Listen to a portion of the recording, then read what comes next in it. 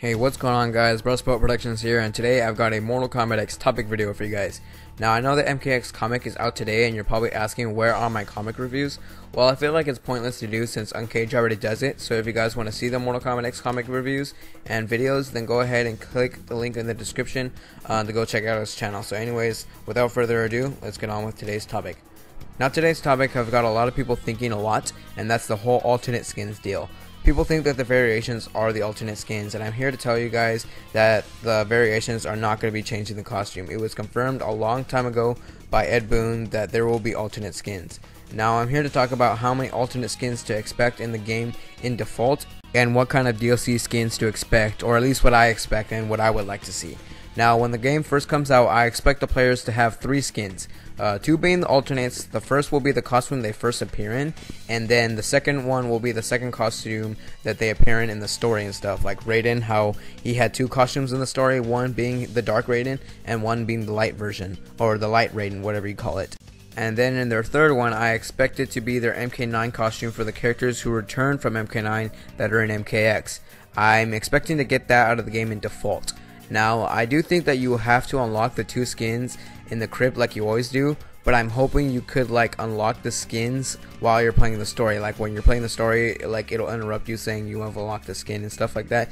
I'm hoping that's the deal, but I'm pretty sure you're gonna have to unlock it in the crypt.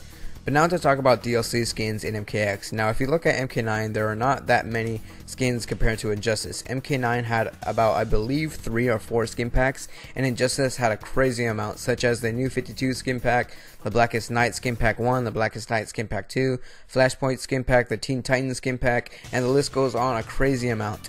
Now I think it's gonna work like that in MKX. I think there will be skin packs named like this. The MK4 skin pack, the Mortal Kombat Deadly Alliance skin pack, and the Mortal Kombat Deception skin pack.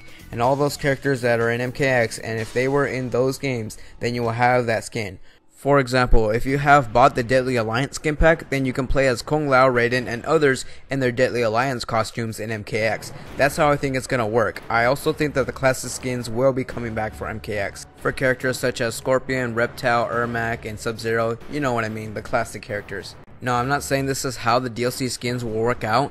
I'm pretty much just putting my speculation on it. But I'm hoping to God that this will happen because I think it would be pretty awesome. So NetherRealm, if you're watching this, make it happen. But anyways, would you like to see this happen in MKX? What kind of skins would you like to see in MKX? Leave a comment down below and let me know. And if you haven't seen my latest podcast about the Mortal Kombat X story speculation with my friend Necfamous, then go ahead and check it out. Link will be in the description. And if you want to see those kind of podcasts with JaeRoar, then go to the 2 links down below and vote for me. Comment number 3 on the video link and vote for me on the straw poll link. And if you are new to my channel, then you are in the right place for Mortal Kombat X content, so make sure to subscribe. Also follow me on Twitter and like my brand new Facebook page. But anyways, let me know what you guys think. My name is Brospo Productions, and I'm out for now.